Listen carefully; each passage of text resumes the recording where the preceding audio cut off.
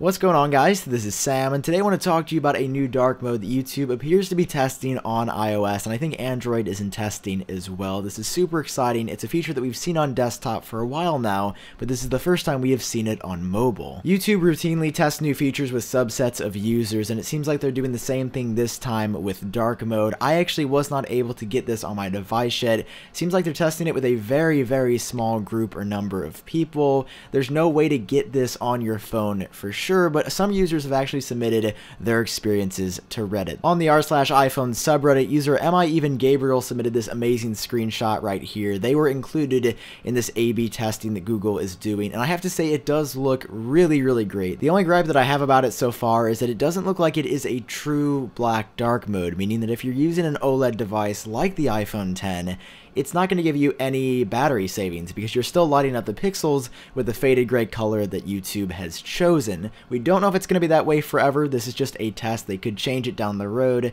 So as of right now, there are no battery savings with this dark mode because it's an off black and the pixels are still being lit up. I think it still looks nice though. Personally, the completely black color doesn't look as nice to me as something like this looks, but at the same time, you also don't get the battery savings, so it's sort of a trade-off. So that's how the main subscription view is going to look. But if we head over to settings, a second Reddit user, Ousted Ho Chi Minh, submitted this, and it says under the YouTube settings there is an option for dark mode. I feel like this has tried to appear on my phone a few times, but it just isn't showing up yet. And I think it's that way for a lot of people. We have no idea when this setting is actually going to launch for everyone.